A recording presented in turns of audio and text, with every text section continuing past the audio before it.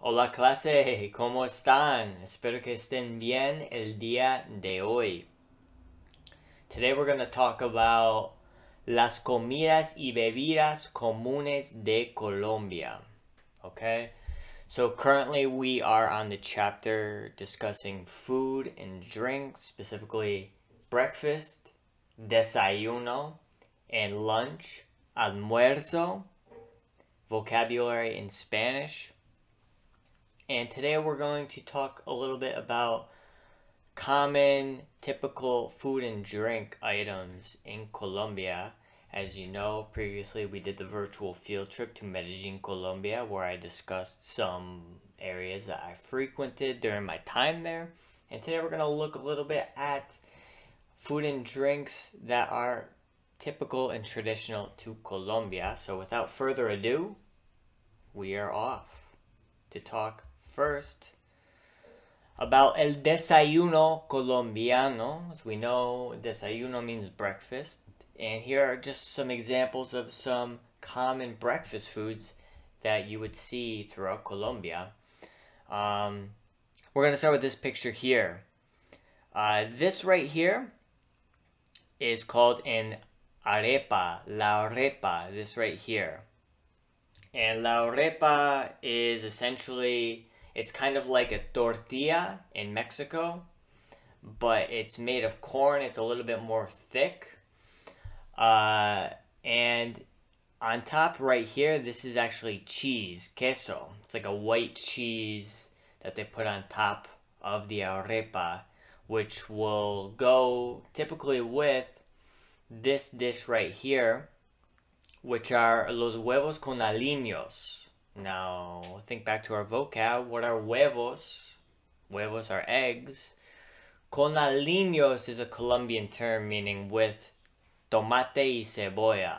So, eggs mixed with tomato and onion and some other spices there. And this is very common, especially in Medellin, as a traditional breakfast. And not too unlike American breakfast, scrambled eggs, essentially, but just prepared in a different way and served typically alongside la arepa con queso. Okay?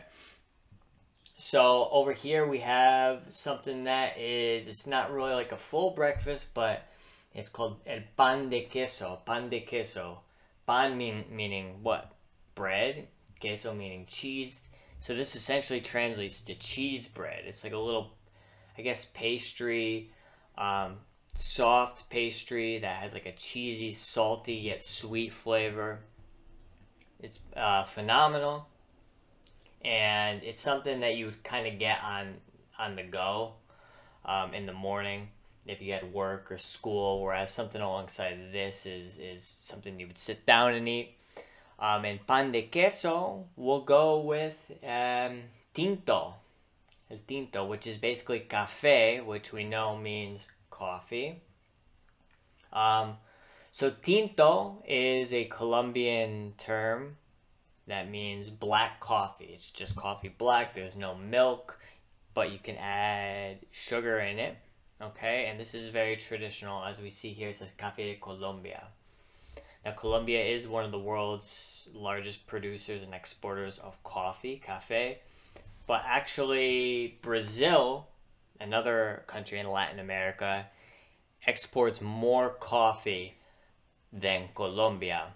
And the economy's bigger in regards to that, which is something that we typically, a lot of people don't know, but something to keep in mind with. Regardless, coffee, cafe is a big part of Colombian culture and economy.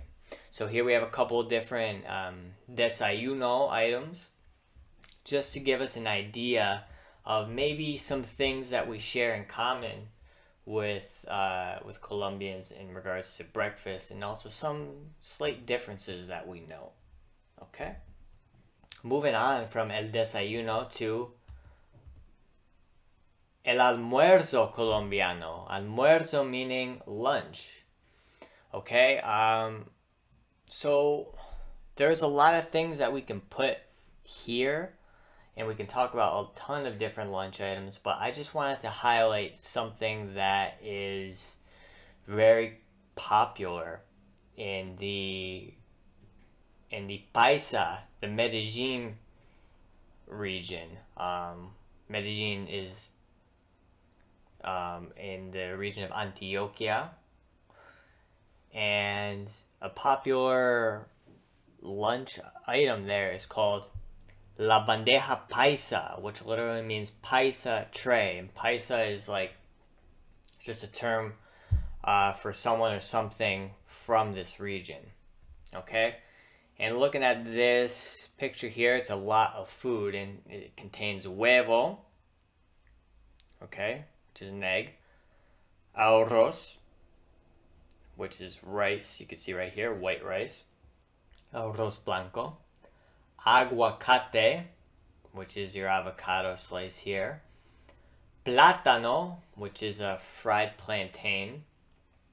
Okay, it's not a banana, it's similar to a banana. They're larger than bananas, and they're usually fried, and they're really sweet, and they're pretty good.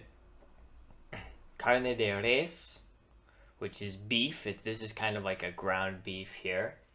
Frijoles, which are beans. We have an arepa here, like the one we saw in breakfast, but this one's a little bit smaller, and there's no queso, there's no cheese on top. And chicharrón, which is this right here, which is essentially fried pork. It's like pork rinds, okay? Now this is a traditional bandeja paisa. Now people don't usually eat this every day, but it's traditional, and it goes back to food that a lot of people who would work in the coffee fields, who would do a lot of manual labor, they would typically eat something like this for lunch, because it's a lot of food, as you can see right here. A lot of protein to sustain the long, hard working hours out in the heat. So nowadays, unless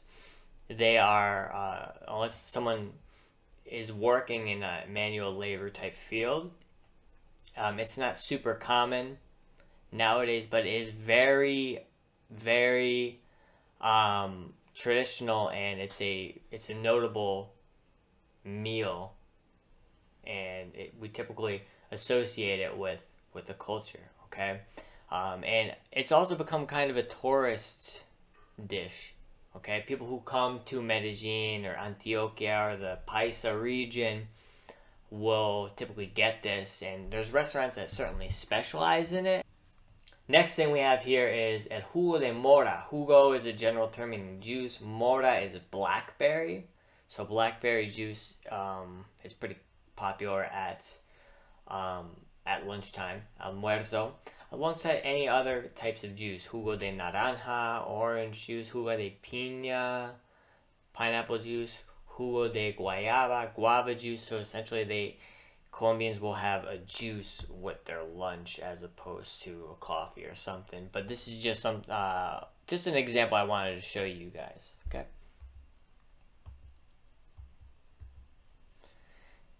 We have some more dishes for almuerzo colombiano. This right here is called la lechona, which contains puerco, pork, arroz, rice, and arvejas, which are like peas, and that's like a mixture right here. Here we have the pork skin, and we have the meat there.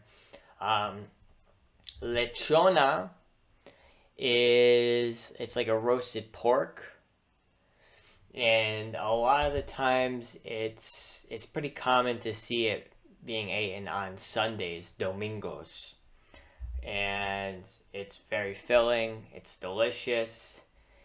And other Spanish-speaking countries have a variation of it. In Colombia, it's called la lechona. I know in Puerto Rico, it's called lechon asado. Next, we have el ajiaco over here, which contains sopa, which is soup, aguacate, our avocado here, maíz, corn, just regular corn, pollo, chicken, and cilantro. Cilantro is cilantro, and it's a popular spice that is used in a lot of different Colombian soups. Okay, ajiaco is commonly eaten around the Bogota area. As you know, Bogota is the capital of Colombia, and Bogota is up in the mountains, like Medellin, but it's even higher up, and the weather is a lot colder. The climate's a lot cooler.